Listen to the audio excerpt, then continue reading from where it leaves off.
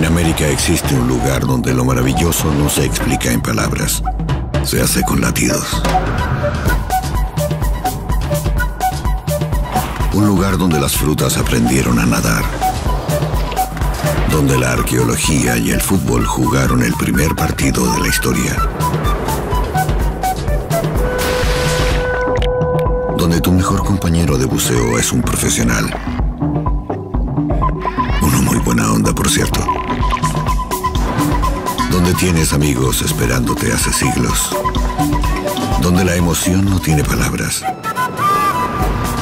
Donde las tradiciones no pasan de moda. Donde los colores corren y vuelan. Donde el café se hace ruta y te despierta con un macchiato y rosquillas.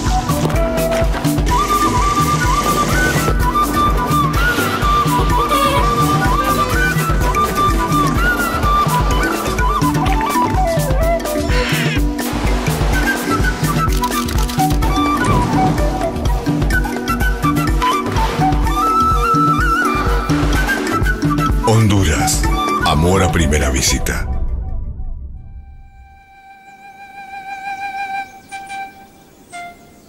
Honduras es una tempestad de montañas cubiertas de verdor en el corazón de Centroamérica. Un pequeño país que guarda su pasado maya en las prodigiosas esculturas y pirámides de la ciudad de Copán, en plena selva.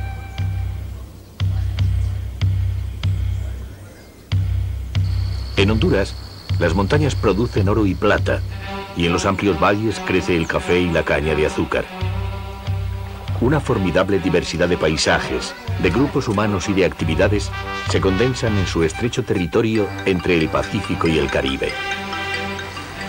En las islas de la bahía se hacen realidad los placeres marinos con los que sueñan los habitantes de las ciudades. Nadar con los delfines, disfrutar a la sombra de los cocoteros o bañarse en las playas solitarias. En las montañas del interior o en las costas del Caribe, Honduras se muestra acogedora y ofrece una vida cotidiana llena de calma que invita a recorrer un país pequeño en tamaño y grande en encantos.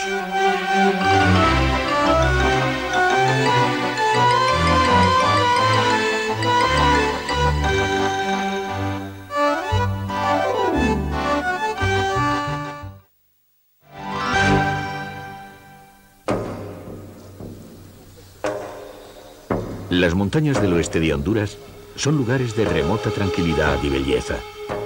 En una primera impresión, nada parece extraordinario en la exuberancia de la región de Copán, pero es una sensación falsa, porque entre las raíces de los grandiosos árboles han ido asomando las ruinas de Copán, una de las mejores ciudades de origen maya en toda Centroamérica. A mediados del siglo XIX, los arqueólogos descubrieron que estos montículos cubiertos de vegetación escondían templos y palacios de belleza extraordinaria, como el templo 11 de la Acrópolis, en la que vivían las familias de los gobernantes. Gracias a la interpretación de los jeroglíficos grabados en las complejas estelas de Copán, conocemos la vida de sus reyes: Petate Cabeza, Humo Jaguar, 18 Conejo. El patio de los jaguares es uno de los mejores espacios urbanos rescatados a la selva, y por todas partes han aparecido frisos de una riqueza impresionante que hacen de Copán el mejor conjunto de esculturas del periodo clásico de la cultura maya en torno al siglo VIII de nuestra era. Copán se ganó el sobrenombre de la Atenas de América. Cada gobernante construía nuevos monumentos sobre los que habían levantado sus antecesores, y ahora es posible penetrar en el interior de las pirámides mayas en busca de templos anteriores, como este túnel que lleva al templo Margarita. Es un viaje simbólico al inframundo de las creencias mayas, en el que encontramos esculturas con formas y colores de hace más de 1000 años.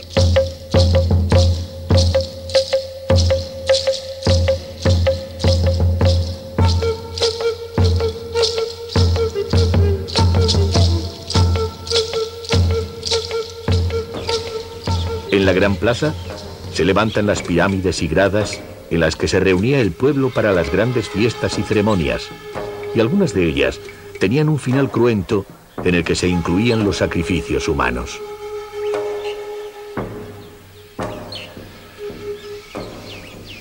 se conserva casi intacto el campo del juego de pelota, en el que dos equipos competían por evitar que una pesada bola cayera al suelo. Las cabezas de papagayo servían como marcadores, y la victoria suponía el sacrificio del capitán de los vencedores.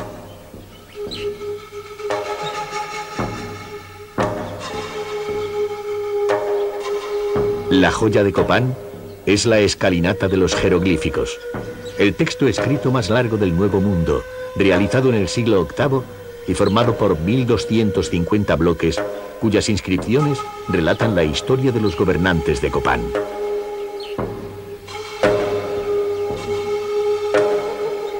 La riqueza escultórica continúa en las incomparables estelas plantadas en la gran plaza a la intemperie, que son libros abiertos del pasado de esta ciudad-estado, que marcaba el límite sur del mundo maya, cuyo genio para la escultura no sería superado por ninguna otra población de su misma cultura.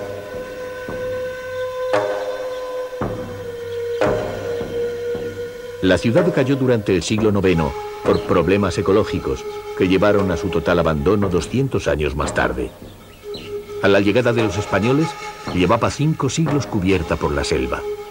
Se cree que existen otros 4.500 edificios enterrados bajo el bosque húmedo, rodeando estas ruinas que forman el más importante monumento de Honduras.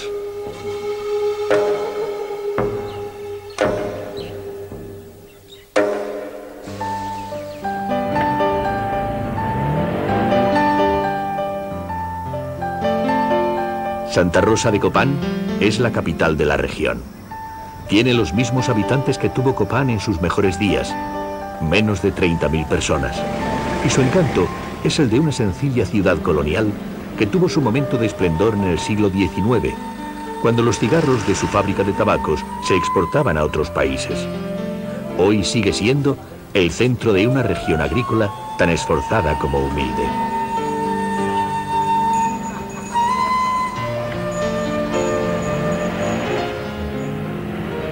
Santa Rosa es también la puerta al altiplano hondureño, donde los campesinos lencas plantan sus casas cerca de la carretera y permiten al viajero acercarse a su modesta vida cotidiana, en la que los papeles de la mujer y el hombre siguen estando tan estrictamente separados como en todas las sociedades tradicionales.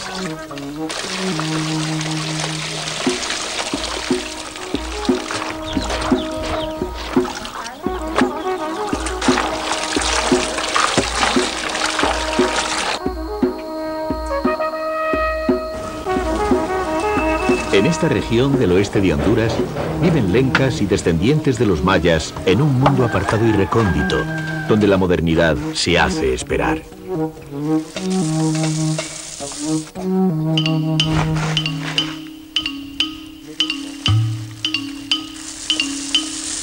En Belén Gualcho se celebra uno de los mercados más auténticos del país. Bajan los campesinos desde todos los pueblos de la zona para reunirse en la plaza, ofreciendo sus productos del campo, sus animales o sus dulces, en un ambiente de fiesta en el que los pocos viajeros que llegan hasta allí son siempre bien recibidos. Los rostros nos recuerdan a las esculturas de Copán, aunque el plástico y los sombreros de ala ancha han llegado después.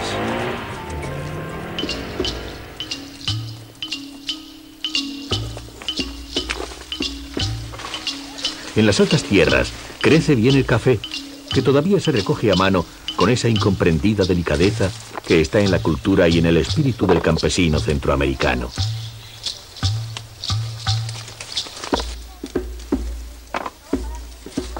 Toda la familia participa en la recogida del grano, cerca de pueblecitos de vida tan sencilla como Quesainica, que cuenta con una estupenda iglesia que sus habitantes no pueden llenar ni en los días de fiesta. El tabaco también es tarea de mujeres, que lían los puros sentadas en corro, en comunidad, para hacer soportable un trabajo duro con sabor a otro tiempo. Es una forma de vida que se escapa como se escapará el humo de este tabaco primorosamente liado. Pronto será tan solo un recuerdo, pero que todavía permanece intacta en el corazón de Honduras.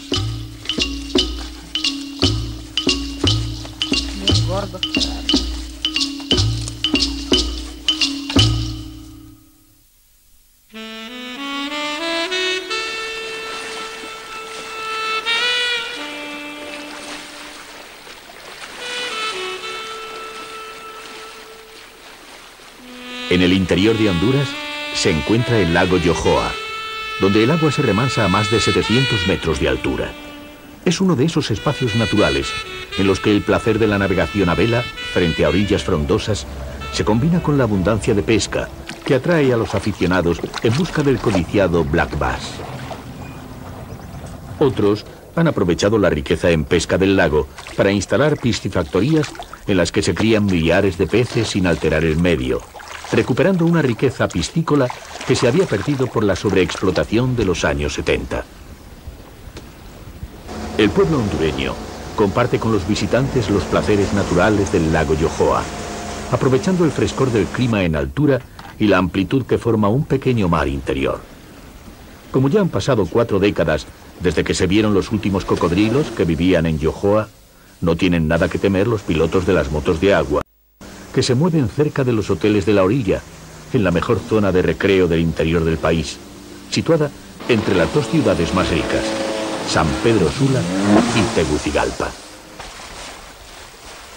La vida es ideal para no perturbar las zonas más tranquilas del lago, las de mayor valor ecológico. Aunque los vecinos de los pueblos ribereños utilizan la barca de remos para desplazarse o pasear, muchos turistas prefieren las sendas ecológicas que recorren un entorno poco habitado, en el que la naturaleza se muestra generosa, con los parques nacionales de Azul Ámbar y Santa Bárbara, guardando impresionantes bosques húmedos nublados.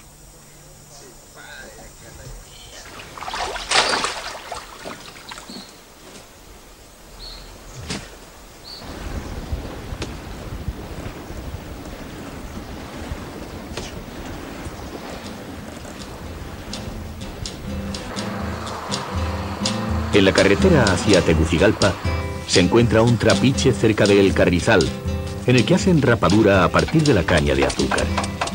Luego la venden los niños a borde del camino, niños cuyas familias viven en grandes fincas que cuentan con pueblo e iglesia propia.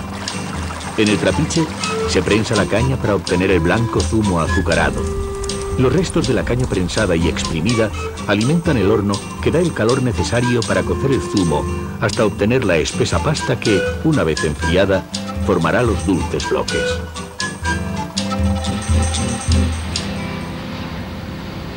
Aunque el aeropuerto de Tegucigalpa está casi en el centro urbano, no se puede decir que la capital de Honduras sea una ciudad muy agitada.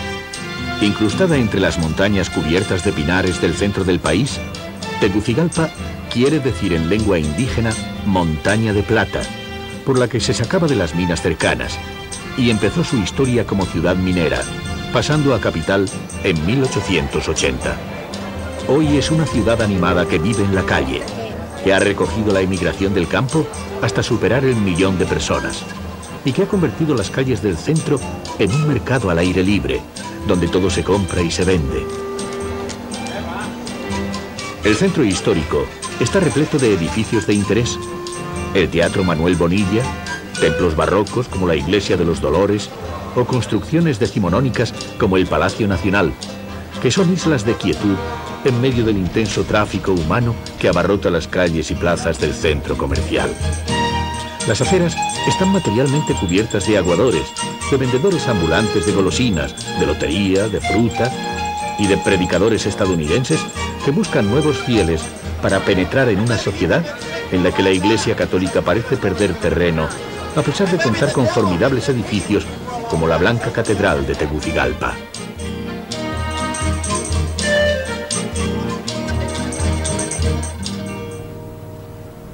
Valle de Ángeles está en el camino que sube desde Tegucigalpa a las minas de plata que se explotaron desde tiempos de la colonia. Ya no hay minería en Valle de Ángeles. Ahora el pueblo se dedica a la artesanía. De las gubias de sus tallistas salen árboles, casas y calles más reales que las de verdad, manifestando las virtudes de habilidad, constancia y sentido artístico que les permiten sobrevivir en una economía apartada de los mercados internacionales. La artesanía va destinada al turismo, que encuentra en Honduras una especial cercanía con la vida de sus gentes.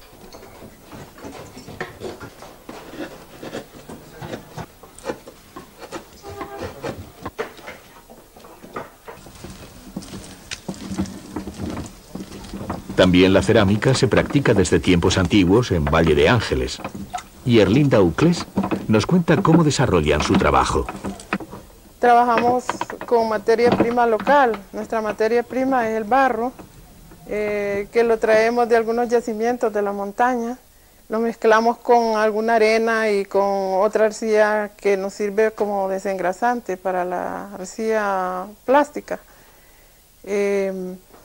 Elaboramos objetos decorativos, objetos utilitarios, y también estamos produciendo una cantidad de piezas populares que están siempre a la venta para todo el mundo que desea comprar o llevarse alguna pieza.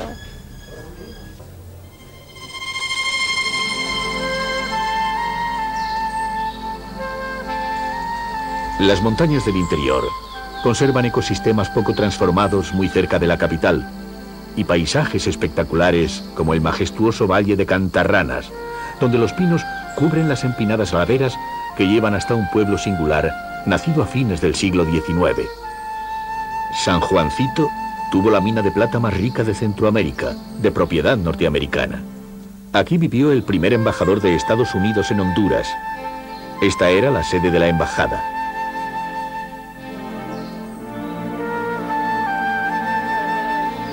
En 1954 se cerraron las minas y el monte se convirtió en el Parque Nacional La Tigra, idóneo para caminatas en la naturaleza y para encontrarse con la biodiversidad de un bosque húmedo secundario en el que viven innumerables especies botánicas y más de 200 especies de pájaros.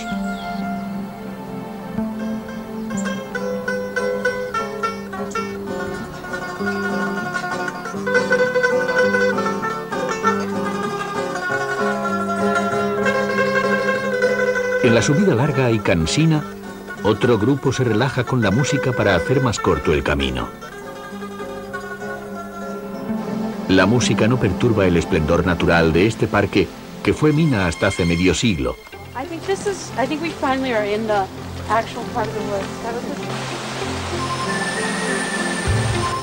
Solo el rumor del agua y el vuelo de las aves rompe un silencio acogedor que parece que nunca hubiera sido alterado por la presencia de una compañía minera que dejó estos montes arrasados.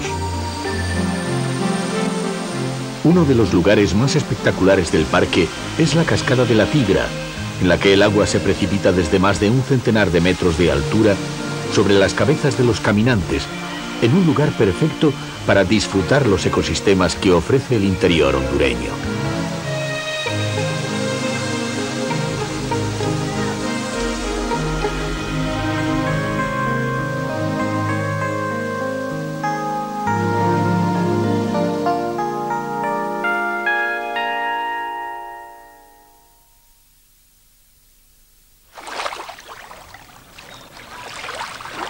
El mar Caribe se muestra cálido y dulce en la costa norte de Honduras.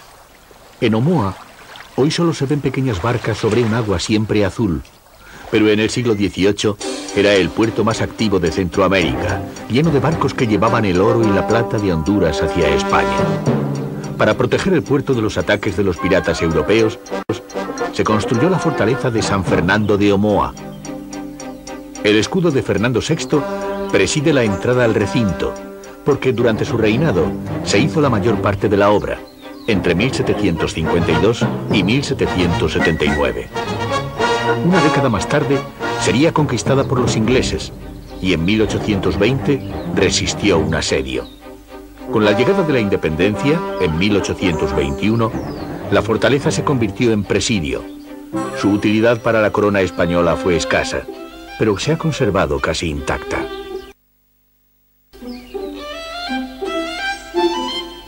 La fortaleza de Omoa tiene un curioso patio de armas trazado en triángulo con un lado curvo, diseñado por el conde de Aranda. La impecable restauración muestra las garitas de vigilancia, los viejos cañones que apenas dispararon y las perfectas murallas como un inofensivo jardín histórico más acorde con la belleza del lugar.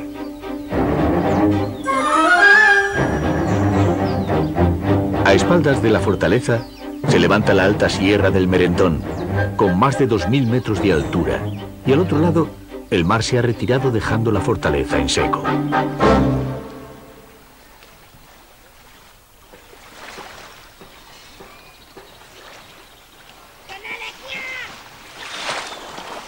En la bahía de Omoa vuelve a salir al paso la vida cotidiana de los hondureños, que parecen mezclar el trabajo con el placer en un entorno de gran serenidad. Los pescadores tienden las redes y los niños mezclan también el juego y el trabajo en un ensayo para la vida.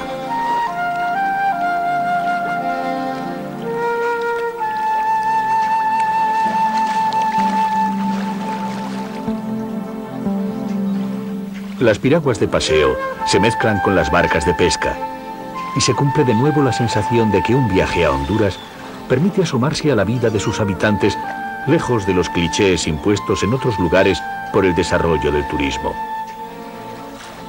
Omoa es un buen lugar para dejar pasar la tarde y esperar una de las mejores puestas de sol que se puede encontrar en Honduras. La costa del norte de Honduras es Caribe y en sus ciudades, como Tela, se encuentra la mayor mezcla de orígenes en sus habitantes, ya que cuentan con la presencia de un alto porcentaje de población afroamericana. La influencia inglesa en la costa fue intensa y ellos trajeron esclavos de las islas para trabajar en las plantaciones bananeras. La mayoría se quedaron cerca del Caribe, formando comunidades que dan a las ciudades de la costa un ambiente humano muy diferente al de los pueblos del interior. Los colores brillan con fuerza y sus casas tienen una arquitectura inconfundible.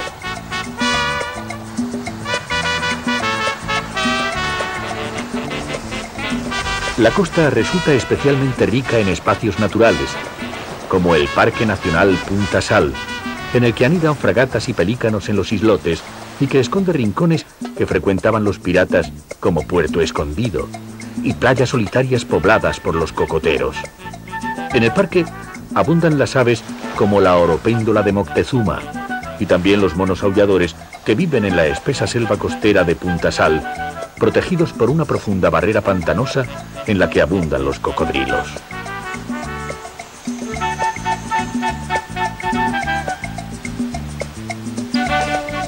Los monos cara blanca comparten el hábitat con los aulladores en esta remota prominencia de la costa que protege la larga bahía de Tela.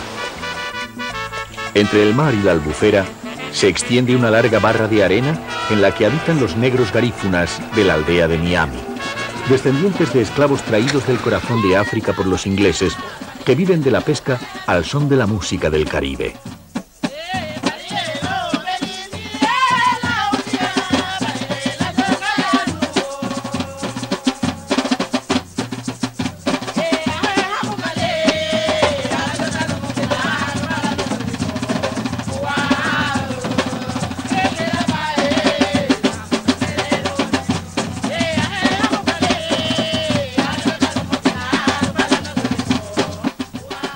Los garífunas han reproducido la forma de vida de sus antepasados, y Miami parece un trozo de África en el Caribe.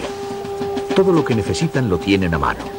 Los cocoteros y sus palmas para hacer las cabañas, los troncos para hacer las barcas y para construir los tambores. El alimento lo encuentran en abundancia en la albufera, y no hay carretera para que nadie pueda llegar a molestarlos.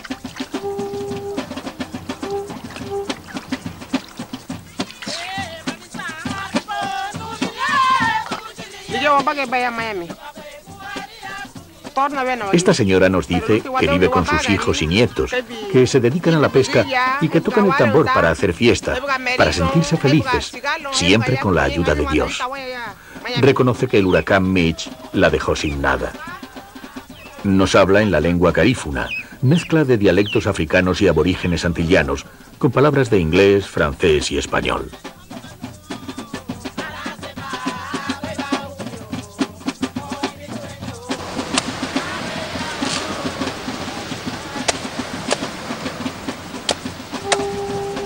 La calma de esta aldea puede parecer idílica frente a la agitación de las ciudades. Y es algo que saben apreciar estos garífunas descendientes de esclavos que huyeron del trabajo forzado, al que no volverían ni siquiera por dinero.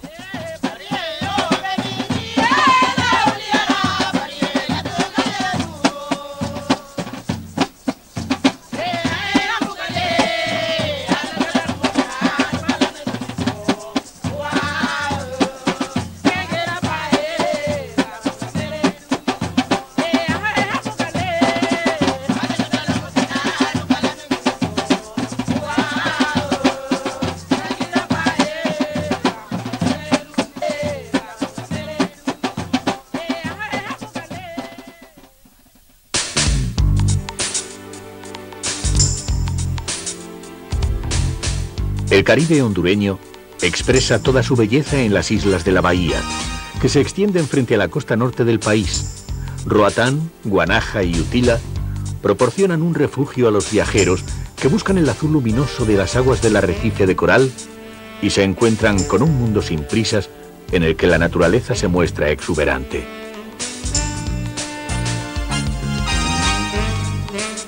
Roatán es una de las islas favoritas de los buceadores de todo el mundo, por la calidad de sus fondos marinos y de su fauna.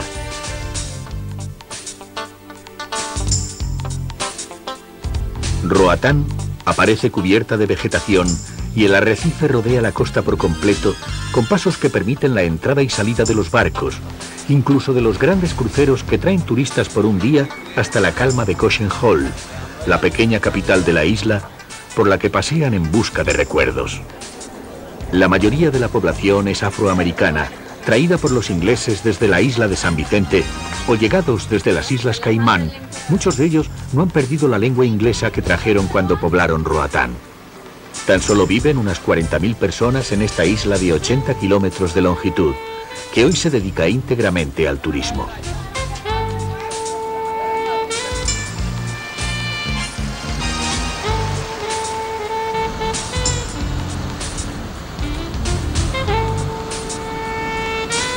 En Roatán es posible alquilar un palafito en una pequeña isla situada frente a la costa a la que solo se puede llegar en barco.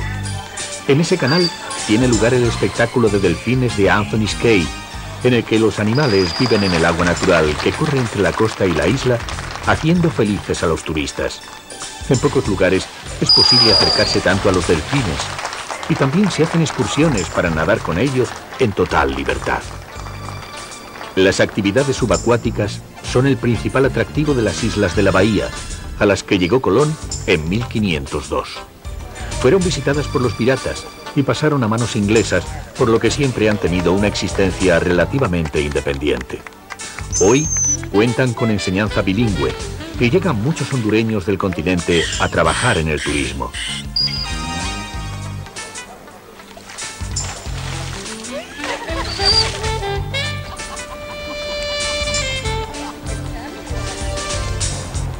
La mayoría de los visitantes de Roatán llegan en busca de playas de arena blanca y cocoteros, de deportes acuáticos y del confort de las tumbonas de los hoteles frente al mar. Pero todos saben que en las islas de la bahía van a encontrar también el encanto de un lugar apartado en el que es fácil conseguir una relación íntima y solitaria con el paisaje desde los pequeños hoteles dedicados a los buceadores que aparecen diseminados por el litoral.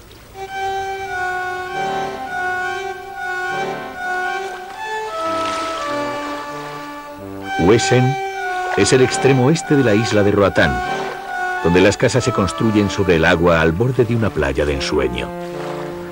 Allí termina la modesta carretera y nadie tiene prisa por ir a ningún sitio. Si hay lugares en los que existe el equilibrio entre la comodidad del turismo y la autenticidad del lugar, sin duda uno de ellos es West End. Después de disfrutar del mar durante todo el día, vale la pena regresar a tierra, desde donde cada crepúsculo es un espectáculo irrepetible. Uno de los muchos que ofrece Honduras desde las ruinas de Copán a las aguas azules y doradas del Caribe.